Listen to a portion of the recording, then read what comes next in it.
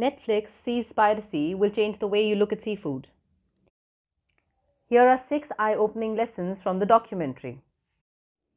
Bycatch fish and other marine species that are unintentionally caught when trying to catch another type of fish is one major issue highlighted by the film. 40% of global fishing catch is unused, wasted, or not accounted for. Often, bycatch is thrown back into the sea, and while this may sound positive, these fish are unlikely to survive due to lack of oxygen or trauma. Shocking statistics shown in the film suggest that 50 million sharks are caught annually as bycatch, while up to 10,000 dolphins are caught off the Atlantic coast of France every year alone as bycatch. While eating sustainably caught fish seems like the right thing to do, the Dolphin Safe and the Marine Stewardship Council labels might not be able to provide the assurance that customers are looking for.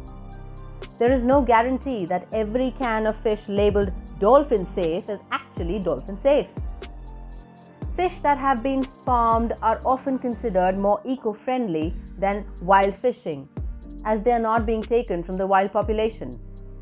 But what you might not know is that some species of farmed fish are fed wild-caught fish. Not only that, but farmed salmon would actually be grey if it wasn't fed a chemical in its food that gives it its famous pink color.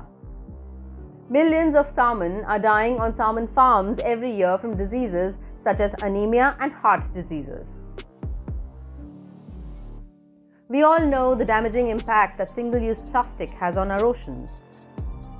But did you know that only an estimated 0.03% of plastic pollution waste comes from straws?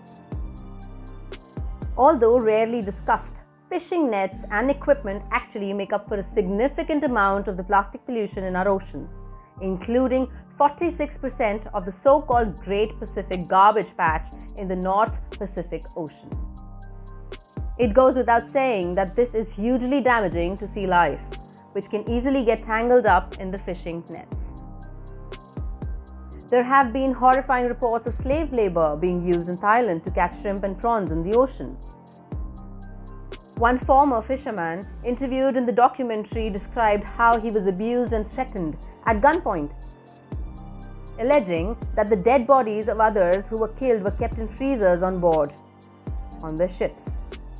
All of this plus the jaw-dropping estimate that we are now catching up to 2.7 trillion fish a year, the equivalent to 5 million fish every minute, means that we need to seriously consider our consumption of fish and other seafood. Less than 1% of our global oceans are protected from commercial fishing. It is not possible to continue consuming fish both from an ethical and environmental perspective.